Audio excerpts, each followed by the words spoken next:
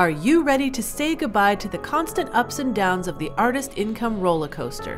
Whether you're a full-time artist who wants to increase and stabilize your income, a part-time musician who wants to go full-time, or a hobbyist who needs to fund your passion projects, this podcast will equip you with the tools, resources, and inspiration to make it happen. My name is Bree Noble.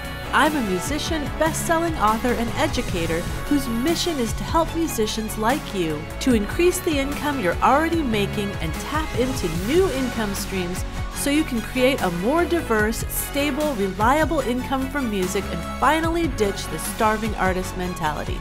Now let's dive into the Profitable Musician Show. Hello, my name is Bree Noble, and thank you for tuning into the podcast. I am excited to be here today with Emily Stephenson from Downtown Music. They also own SongTrust, if you're familiar with that brand. I would love to start the show, Emily, by just getting your background in the industry, how you ended up in Nashville working for Downtown Music Publishing, and all the things. Of course. Thanks for having me. This is really exciting. Yeah, so I actually am a rare breed in that I grew up in Nashville. So I am born and raised, and I started my career in publishing here in Nashville, and then actually moved to New York to work for SongTrust, and was in New York for about 7 years, and have done a variety of things under the Downtown umbrella on the publishing side, from publishing administration, including royalties and copyright, to international expansion and client services, business operations, and have started in this new role as the president of the publishing company in January of this year.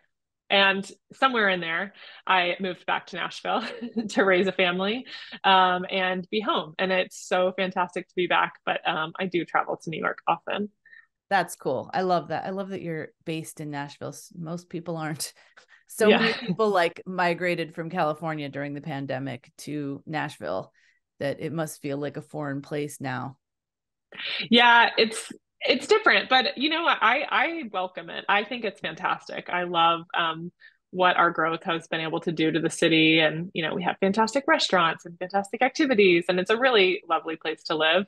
And we've been able to maintain, our personality and our culture, and I love Nashville. I think it's fantastic. I welcome newcomers. That's cool. Yeah, I got to get back. I think the last time I was there was 2007, so I'm sure it's Oh, so it's different. very different than 2007. Yes. Awesome. Well, let's start with, I want to just lay the groundwork for publishing, because I still find that artists, independent artists, especially if you're new, don't even understand exactly what publishing is, what the role of a publisher is, and then what a publishing administrator is. Yeah. So, it's easiest to look at this from a copyright perspective. So any song that you listen to contains two copyrights. One copyright is the actual sound recording. So what the musicians and producer and sound engineer created in the studio. That's one copyright that is intellectual property owned by the people that contributed to it. The other copyright side of a song is the actual composition. So the way that the music was composed, the lyrics that were written, and that is the composition side. Publishing represents that composition piece of all songs. So for any number of songs, you can have thousands of sound recordings for that one song, but as a publisher, we represent the song. It doesn't matter who's singing it or recording it. And so what a publisher does is looks after that. And there are traditional publishing deals where, a publisher might want a portion of your ownership because they're doing things to contribute to, they got you maybe in that writing session, or they're pitching it for an artist to record it. So there's some, active work that publishing companies do to substantiate the ownership that they take. We do things a little bit differently at Downtown and SongTrust, which is we don't take ownership of songs. We just ask for a fee to manage that catalog for you. So we register the copyrights, we collect your royalties, we do any licensing, we do creative work for a good portion of the catalog for sync and things like that. But yeah, that's what a publishing administrator does, is allows you to own the copyright outright. Like, we want you to own the work that you create, but we'll look after it for you, because that side of the business is really quite complicated, and can be especially complicated for somebody who's kind of just starting out in their career. Got it. Okay. So is every publisher a publishing administrator, or are some publishers just not real? I mean, their job really is to go out there and promote the song and get people to record it and sync it and all of that stuff, right? Yeah, it depends. Different publishing companies are set up in different ways. Some publishing companies only want to do the creative work. They don't want to worry about any of the back office, any of the licensing, anything like that. So what they'll do is, and this is makes up a large portion of the clients on the Downtown Music Publishing side, is they will come to us and say, hey, we've got the like A&R and creative covered. We want to sign our own writers, but will you handle everything else for us? We don't want to issue royalty statements. We don't want to do income tracking. We don't want to pay for licenses. We don't want to negotiate sync rates. Can you handle all of that for us and let us just focus on the creative? So in that case, that publisher would not be a publishing administrator, because they're not actually doing any of the admin work. And then there are some companies that do both. You know, actually, historically, Downtown used to do, and we let me be clear too. We have A&R, fantastic A&R team. We have a fantastic sync creative team, but we also have this very robust admin side, which is what makes us a little bit unique. So, you know, there are companies that do both, where some writers we sign and, or historically we would have signed and taken a piece of the ownership because we're doing all the things that I mentioned before. And then some folks we just sign for admin deals because they don't want to tap in as much to the creative services. So it kind of varies. But now that we are strictly admin and we don't ever take ownership, obviously all of our clients get to benefit from the creative offerings that we have. Oh, that's cool. Okay. Well, I should be clear. On the Downtown Music Publishing side, Yes. on the SongTrust side, the creative services are a little bit different. We will like paper sync licenses for people and do those negotiations if that's something they would like us to do. We don't have to do that. You can do that on your own if you want to. But we, you know, the nice thing is like when we get feedback from SongTrust clients that are like, I would like to tap in more to the creative services. My career is really picking up. I have all this happening. Could I lean into the Downtown creative side? Then, you know, there's a really easy transition and funnel to like push them over to the Downtown Music Publishing side if that's a better fit for where they are in their career. That's really cool. I love that they have that option. Now, can you kind of explain like the difference between SongTrust and Downtown? Like, is SongTrust really more for indie artists, or is it just like the level of help that they need? Of course. So really it's, you know, it's the two companies have created specific personalities for their clients, but that's not really how we think about it internally. What we think about is really the service offering. So with SongTrust, it's meant to be a very like self-service, easy, simple royalty collection offering where, you know, anybody can sign up to get their royalties collected, their songs registered, and all they really need to ever do is log into a portal, submit that information, you know, exchange data between us and themselves, and that's it. On the Downtown and the SongTrust side is also like everybody gets the same rate, everybody has the same sign up fee. It's very uniformed on the SongTrust side. And on the Downtown side, it's much more bespoke. And because there's a variety of different things that we do on the Downtown Music Publishing side that we don't do on the SongTrust side, those deals are all negotiated individually. They all look a little bit different based on what clients are looking for. The way that they interact with the company is different. They don't turn in songs on a portal. They're talking to our client services team directly and, you know, things like that. So they're a little bit different. And again, that's what we think about. We think about the service offering. However, it has definitely created personalities among our clients, whereas we do have a lot of independent creators on the SongTrust side. at all stages of their career, which is really cool to get to see that, what works for somebody who's getting millions of streams on Spotify works for the same person who has just started creating music and is maybe distributing through CD Baby, and wants to collect on the publishing side. So that's really fantastic. And then on the downtown side, we have individual creators, we have artists, we also have companies. It's more B2B.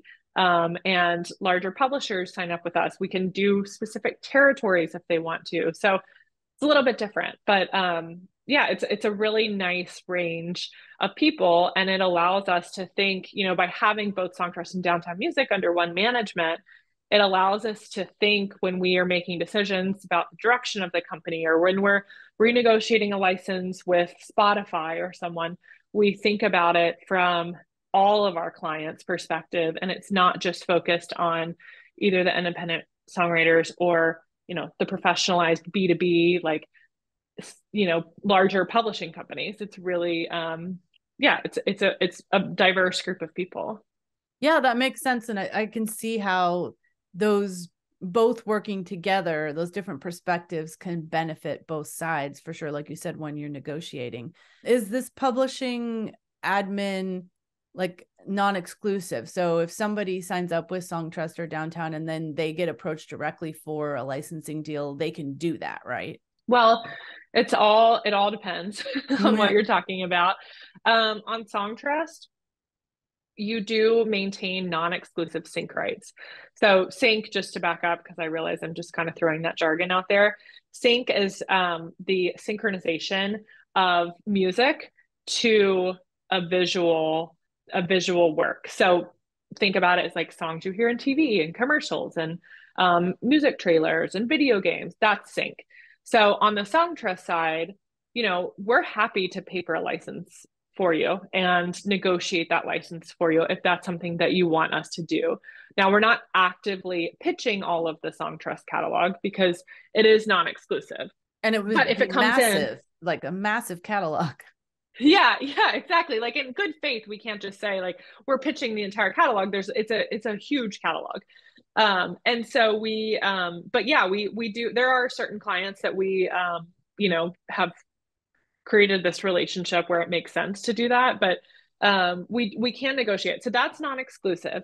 The SongTrust deal is also interesting because also in publishing, generally you either do like a general agreement or a specific agreement. And general means we have the right to administer your entire catalog. Everything that's under your remit, we will administer. Specific is you tell us what songs you want us to administer, and we'll administer those songs. SongTrust are all specific agreements.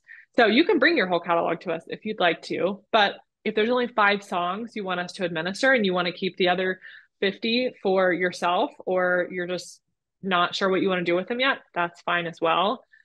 But the right to register copyrights and collect royalties on those songs that you do give us is an exclusive right. Because if you then gave a different publisher the same right, it would just throw everything into conflict. Income sources wouldn't know who to pay. So that has to be exclusive, and that's true of any publisher. And then on the downtown side, it's kind of similar. It all depends. But for the most part, those rights are exclusive as well, because of all the things that I mentioned before about creating confusion with income sources and them not knowing which publisher administrator to pay for which songs. Got it. That totally makes sense. And, what you said about the way the SongTrust works, it makes sense. It's called SongTrust, not Artist Trust, right? So it's you're signing up individual songs and, asking you to administrate them. So that totally makes sense to me. So let's kind of do let's pull back from your company in like a bigger view. Being a publisher in the industry and working with one for so long yourself, what do you think makes a really good publisher, and what should artists be looking for, whether they go with you guys or someone else? Yeah, I mean, I think that it kind of depends, to be honest, on where you are in your career and what you're looking for. But what I think makes a great publisher is looking at the way or understanding the way that the publishing company is thinking about collection. Because, you know, at the end of the day, you can get all the creative services right. You can get your song in front of all the biggest A&Rs. But if you don't have the infrastructure in place to actually collect on those royalties in the most efficient way possible with the fewest hands in the pot, then what's it all worth, you know? So I think that for us, something that we pride ourselves on a lot is that we, in the US, you have a handful of societies, is what we call them, where you can represent them. They represent you, and this is getting even more confusing, but there's a portion of publishing royalties called writer performance, and it's about 25% of the overall copyright. And writers are entitled to collect that directly. Publishers cannot collect on that. So that is just your stream that you have to use either ASCAP or BMI or someone like that to collect. So that is something that, you know, all of our writers maintain their right to collect their writer performance share. But there's different societies all over the world. In the US, it's for the big ones are ASCAP, BMI, and CSAC. But what SongTrust has done, as well as Downtown Music Publishing, is we have created direct lines to all of those societies internationally. So we're not like going to a publisher in the UK and saying, hey, can you help us figure out how to get our royalties out of the UK? We are just going there directly. We've set up shop in the UK. We work with the society there. And so our strategy is go as direct as possible to as many places as possible. So you get to collect that money directly. So I think that's a really interesting thing to look at in a publisher. I think what should be considered too is what are publishers doing with their data right now?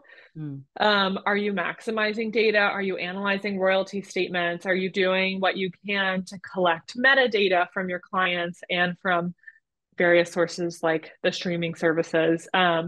Or are you just kind of like, you know, taking what your writers give you and passing them on? So we're doing a lot of data enrichment on our side, which is leading to a lot of additional revenue for our clients. So there's a variety of ways to think about it, but those are the things that we're prioritizing right now. And those are the things that I'm finding for us are, you know, helping us win deals. Yeah, I think that's really important, the data, because a lot of times artists don't even know, you know, their song is playing on something in Europe or, you know, like other countries. How would we know that that's even happening if we're not collecting the data? Exactly. Yeah. Wow. Yeah, I think that's really important. And then, you know, there's this kind of term for artists, which people throw around, you know, fair pay. Is fair pay like making sure you're getting all the payments you're owed, or making sure that you're getting enough from each place and they're not like screwing you? Yeah. So there's two sides to that, right? And there's one that's a lot easier to influence than the other. Yeah. The one side of it is, you know, setting royalty rates with income sources. So that, especially here in the US, is a lot of work that's done in DC actually, and negotiating like old rates that have been, you know, set for decades. And that is something that like the NMPA does a fantastic job of. The NMPA is the National Music Publishers Association, and they are in Washington. They're based in Washington on the Hill. They are, you know, meeting with congressmen and women and senators and, you know, advocating for fair pay for music creators. The other side of it, though, is kind of what I was alluding to earlier of, you know, let's make sure that also you're collecting every single penny that you're owed, which is really hard to do because there's so many different income sources now. And most of it's coming in micro pennies. So you have to, you know, you have to collect enough to, you know, make a worthwhile check to come in. So, but that's what we're striving to do on both sides of the coin through all of our data work is making sure we understand where music is getting used and what we should expect and whether or not we're getting that. And if there's like a gap between what we're collecting and what we're seeing as like usage data at different places, then yeah, absolutely. We go after it and we try to get it. That's awesome. I mean, I feel like every artist needs that. And we don't have time to be chasing all of that down. You've already got the infrastructure set up. So what is the lag time on the payment? I know I've heard some artists say like it takes them, up to like a year and a half to get their statements from their PROs. Yeah, so it varies by all PROs. Like every single society is different. But for the most part in the US, it's about 2 to 3 quarters from Okay. when a song is used and when they should get paid. Internationally, it's a little bit longer. Some of the international societies only pay out like once or twice a year. So it can be delayed. But, ideally, you're getting it quickly. Typically, also, like the standard expectation is that if money goes uncollected after about 3 years, then the societies will put that money in black box, and you can't recover it at that point. Mm. So, it is really important to it's really important to get those songs registered and collected on when they're having, a lot of performance, because you don't want to lose that revenue. And that's one, like, it's one thing we found that a lot of people love about SongTrust, because, people might have a song that's like gone viral and doing really well. And they are, their career is like taking off, and they want to partner with a more traditional publisher, and they want to find the right fit of somebody who's like, managing their calendar to set up co-writes and do all of this, which is not like services that SongTrust offers. But at SongTrust, we offer a really short term. So we offer a 1 year term, meaning if you bring a song to us, we'll look after it for a year.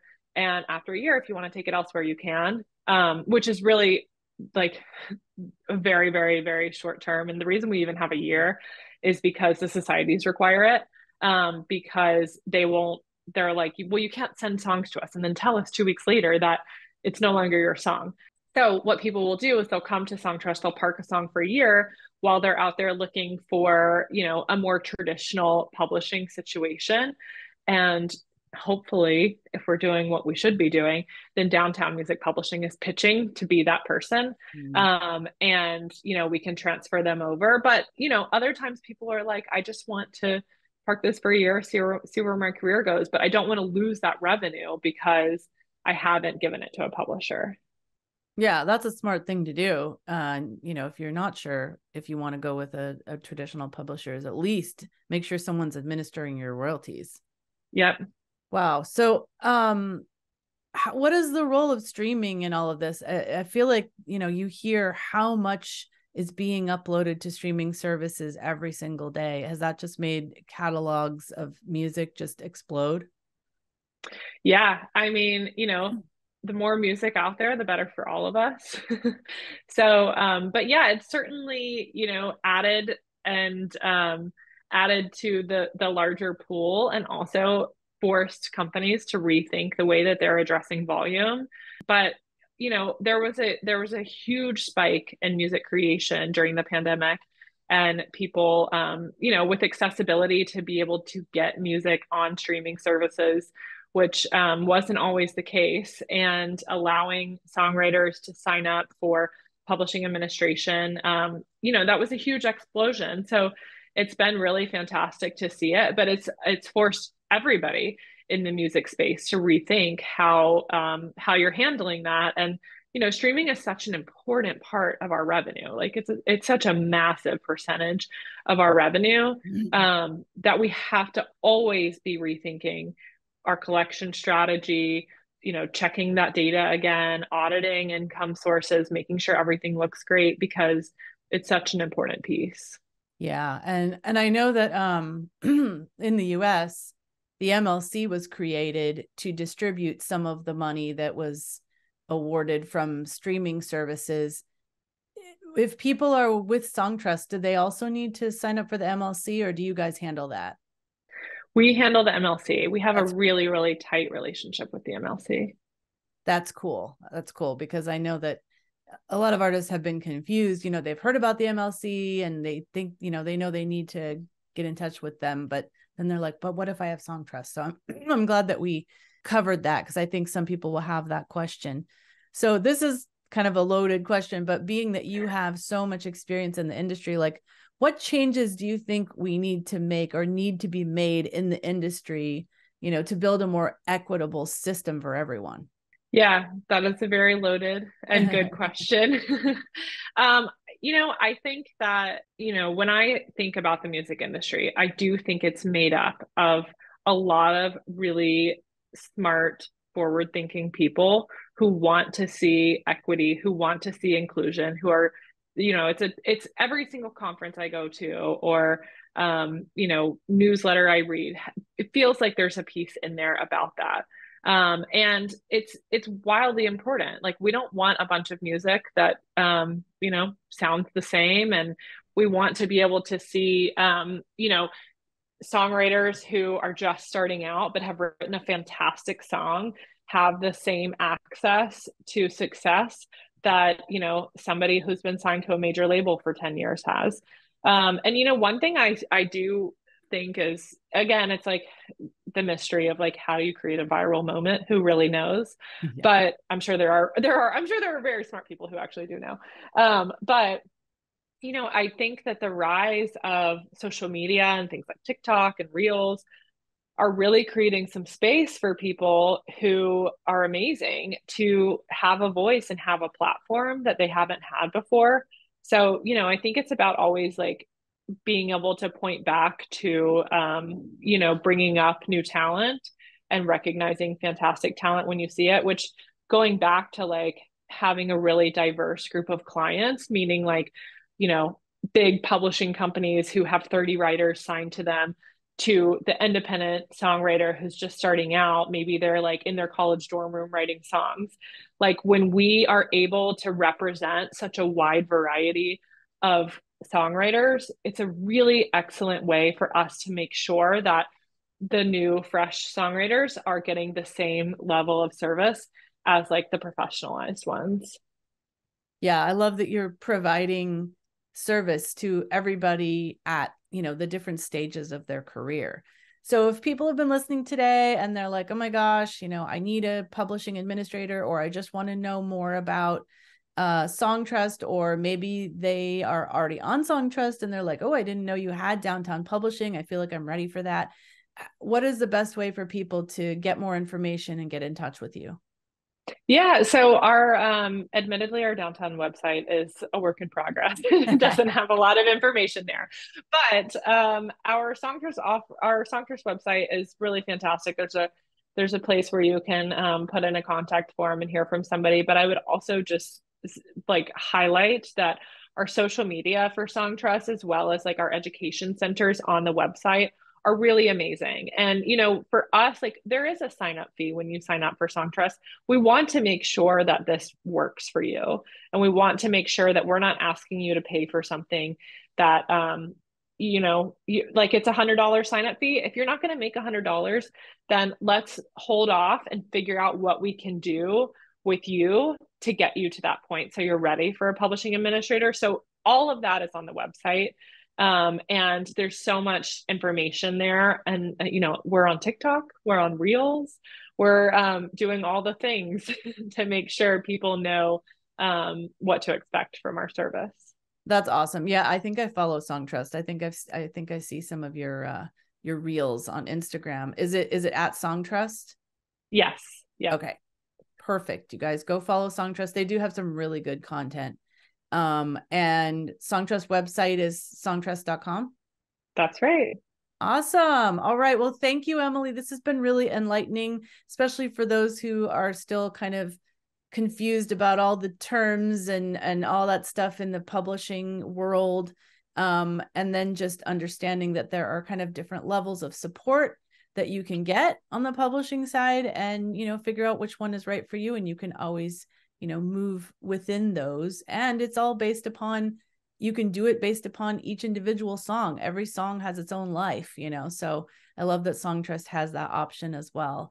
Thank you so much, Emily. This has been really enlightening and super helpful to all the artists that are listening. Thanks, Bree. Thanks for listening to the Profitable Musician Show.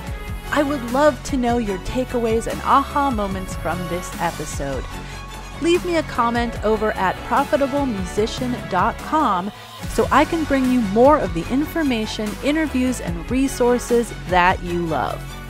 Thanks to Rondi Fay, one of my Academy members, for providing the music for our podcast. You can check her out at rondifay.com. That's RANDIFAY.com.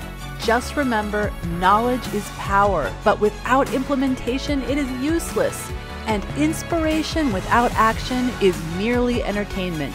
But I know you're not just a dreamer, you are a doer. And I promise I'll be here every week to support you and remind you that you can be a profitable musician.